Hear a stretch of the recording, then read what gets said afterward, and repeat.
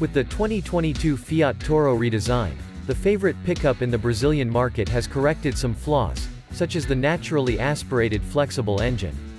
While maintaining the 1.8 in the entry version, in another version the Stellantis 1.3 Turbo made its debut, producing up to 185 horsepower and 27.5 kgfm of torque.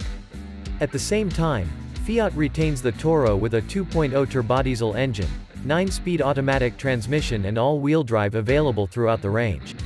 Even less powerful, it has more torque and some quirks that still justify its maintenance. And here we test the latest version of the Toro Volcano 2.0 turbodiesel, which can one visually. The Toro Volcano 1.3 Turbo and 2.0 turbodiesel are identical. Even the most observant will enter the game of 7 mistakes, which is how much work it takes to spot the only glaring difference in Volcano 2.0, the bucket lid icon. Next to the version name on the right, the 4x4 diesel logo indicates that there is a different mechanical assembly there. Otherwise, bring home the same look with the flexible version.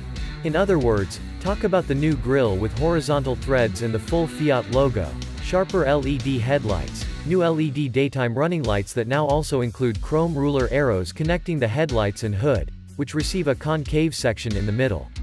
Parts in an attempt to give the pickup a sturdier face. In addition, the fog lights are also LED.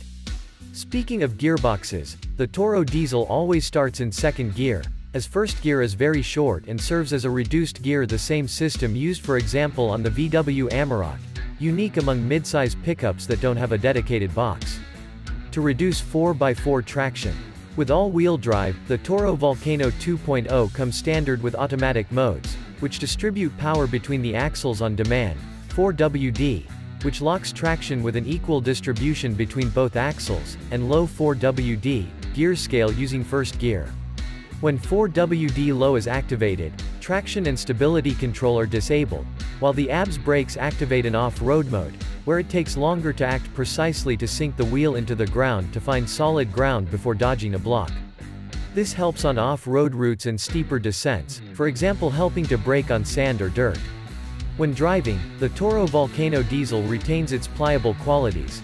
A well-calibrated suspension for comfort without being soft, and light steering are part of the package, which reinforces its resemblance to an SUV. But what's really cool is that it can take corners safely on the Toro and doesn't hold back, unlike a mid-range pickup, which deserves more attention on the more winding parts. The point for independent suspension of the Fiat pickup and its monoblock base. Passing through holes and trenches is also easy. The front seats also contribute to onboard comfort, which welcomes passengers well. The hitch is at the rear, which has a low back and very close to 90 degrees angle, and can only accommodate a maximum of 1.80 meters in size. If you go any further, your knees will hit the front seat and the taller person sitting by the window will lean their head against the back door pillar. Just remember that it is in a pickup truck because of its 4.91 meters length and low steering angle. This means having to be more careful in the garage, especially if the garage is narrower, which requires more maneuvering. The practicality of the bucket continues with the lid, which is divided into two parts, and with the side opening, which is lightweight and has very easy operation. What's new is the side light on the right side of the bucket, which helps illuminate all the items stored in the back. And over the Flex, the advantage is that the diesel can carry up to 1,000 kilograms in the bucket, 330 kilograms more than the Toro Flex. On the equipment list, the Toro Volcano 2.0 turbodiesel shares the same package as the Flex.